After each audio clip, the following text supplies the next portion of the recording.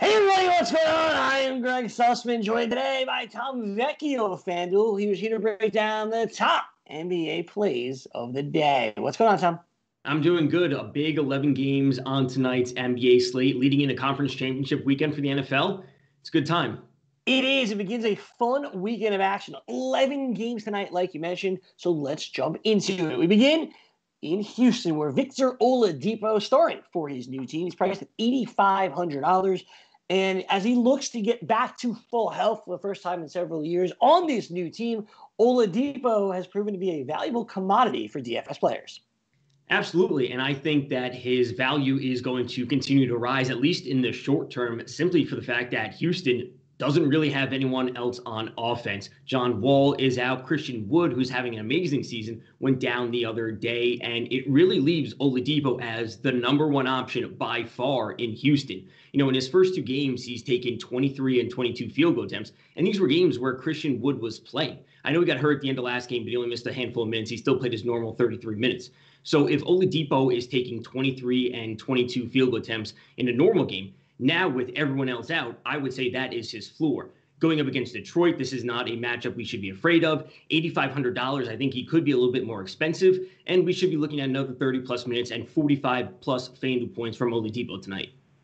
There's just no one else there in Houston with all the injuries and all the hoopla that has surrounded the Rockets this year. Oladipo, healthy and by himself, it's a good combination here tonight. Getting him priced at under $9,000 makes him somebody that I'm definitely looking to build around here as I make my FanDuel lineup this evening.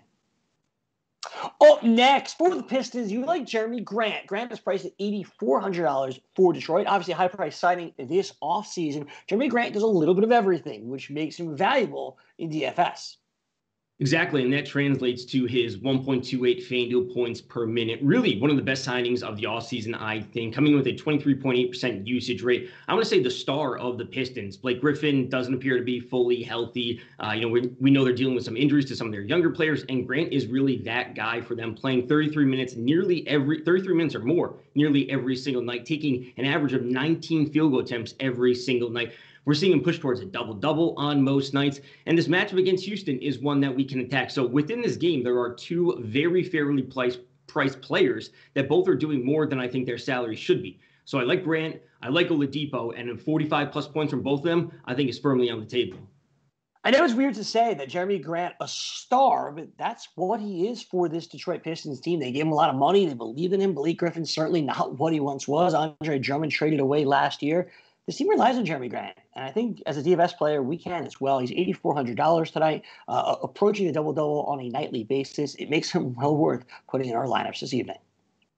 One last player to get to here tonight, and he's actually the highest of these three players that we're speaking about today, and that's Clint Capella, the center for the Atlanta Hawks. He's priced at $9,200 here on FanDuel. And listen, that's a lot of money to pay for Clint Capella, but as of late, he's been worth it. Yeah, center is really interesting tonight. We have Jokic, we have Capella, we have Vucevic on the slate, Drummond is on the slate, all these great options. You know, Capella's coming off this massive 27 and 26 game, and that's not what we want to be chasing. Actually, we just want to be simply looking at this matchup.